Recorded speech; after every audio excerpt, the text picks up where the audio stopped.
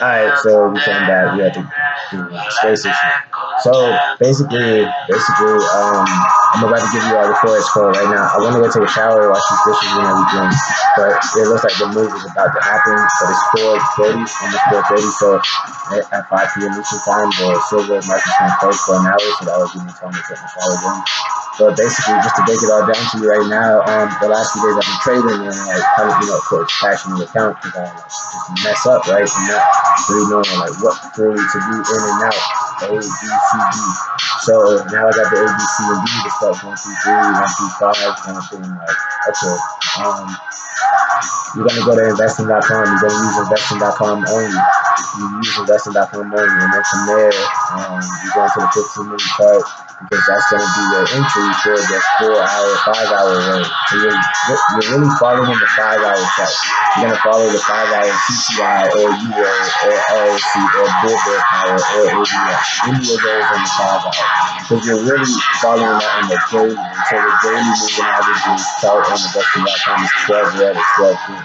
Once you have 12 red or 12 green on the daily moving averages chart, you go to your 5-hour ADX and wait for it to switch over. You just wait to see a green light up or be all red 5-hour after the daily has been pushed all red. Then you go back to your 5-hour ADX and wait for that to switch. Now that's your long-term move. That's your wave. So you save all your money for those moves. Don't go in the middle for silver. And you catch it at the very beginning, and you ride it all the way to the end.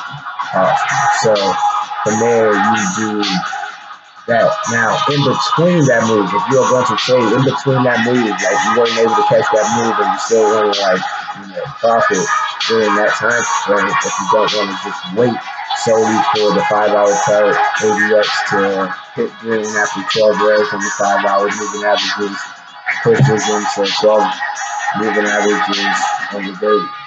So here's your second strategy. Here's what I've been refining the last few days. Okay.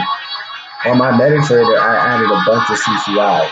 CCI 5 period, CCI 10 period, CCI 15 period, and 32 period, and 200. So I have like 5 different CCIs. CCI stands for Commercial Commodities.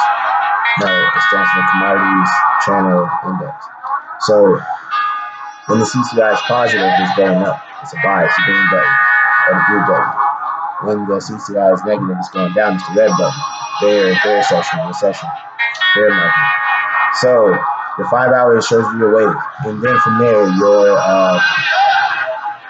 in between. You're gonna go off your 15.